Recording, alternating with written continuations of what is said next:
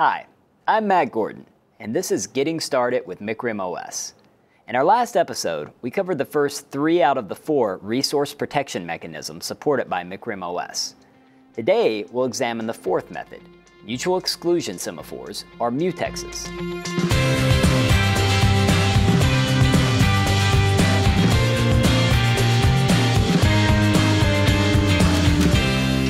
What's the difference between a semaphore and a mutex in Micrium OS? From an application's point of view, these 2 kernel objects have much in common. They are both manipulated through pend and post functions that involve the kernel scheduler. A mutex pend, just like a semaphore pend, has the potential to move the task performing the operation into a waiting state. And a mutex post is similar to a semaphore post in that both can make a pending task ready. However, there are a few key differences between semaphores and mutexes. One is that mutexes are binary. This means that the mutex equivalent of the semaphore counter is really more of a state variable, indicating either that a resource is available or unavailable. Another important difference is that mutexes have built-in protection for a critical problem that can happen if you use semaphores for resource protection. And that problem is priority inversion. A detailed explanation of priority inversion is beyond the scope of this series. But the basic idea is that priority inversion occurs when a low-priority task prevents one of its high-priority counterparts from running. When you're using mutexes in your application, the Micrium OS kernel takes steps to mitigate this problem. How? The kernel can temporarily increase the priority of a task that has performed a mutex pend operation. This priority adjustment takes place entirely behind the scenes. It helps to ensure that the task will complete its pend, and it allows other tasks safe access to its resources. These are the 3 API functions that you're likely to encounter most often when working with mutexes. They are OS mutex create, OS mutex pend, and OS mutex post.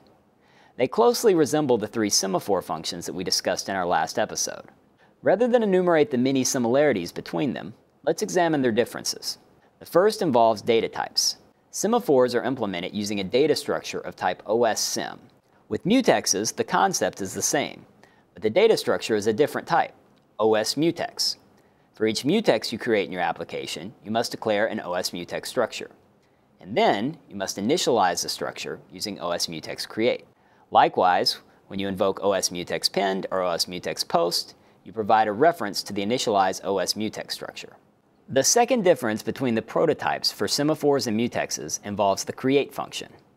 Recall that when you create a semaphore, your application can specify an initial value for the semaphore's counter. But the mutex create function doesn't accept an initial counter value as an argument. The reason for this is that the mutex is a binary kernel object which is dedicated to resource protection.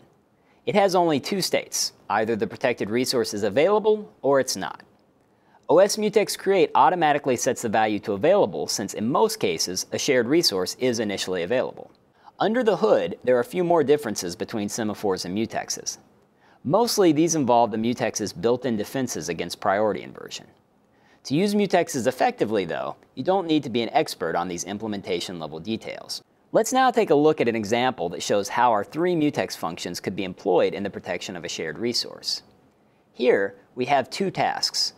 One of these tasks is responsible for reading pressure values from sensors and then writing the values to an SD card. The second task has the job of reporting various types of error conditions, also to the SD card. In between the circles representing the tasks and the ISR are a couple of symbols. The one shaped like a key indicates the mutex. The hourglass symbol indicates that there is a timeout associated with the mutex. Since the SD card is needed by both tasks, it is a shared resource. And we'll see how the tasks might use a mutex to protect this resource. In this pseudocode snippet, you can see the initial declaration required for the mutex. It's an OS mutex structure, and the name given to it is app mutex SD. The OS mutex structure must be initialized before any pends or posts can take place. The initialization is accomplished via OS mutex create, and after initialization, the mutex is in the available state. Below the initialization code are 2 tasks that will make use of the mutex. The first task is responsible for recording pressure values, and the second records any errors. Let's look at the pressure task. In its first line, the task obtains the pressure data. It is then ready to write that data to the SD card. However, before the write, it makes a call to OS mutex pend in order to gain exclusive access to the card. Suppose the card is not currently in use by the error task. In that case, the mutex would be in the available state, and the pin function would return in short order. The task could then begin writing to the card. However, if the error task happens to be in the process of accessing the card following a pend of its own, the mutex would be unavailable, and the pressure task would be forced to wait. The error task would have to issue a post to bring the pressure task out of the waiting state. Following the OS mutex pin call, there's a line of pseudocode that writes the newly read pressure values to the SD card. This is the portion of the task that accesses the shared resource. Of course, this portion of the task could consist of much more than a single line of code. Because of the pend operation, any subsequent code in the task would be guaranteed exclusive access to the card. The pressure task ultimately gives up its exclusive access to the SD card by making a call to OS mutex post.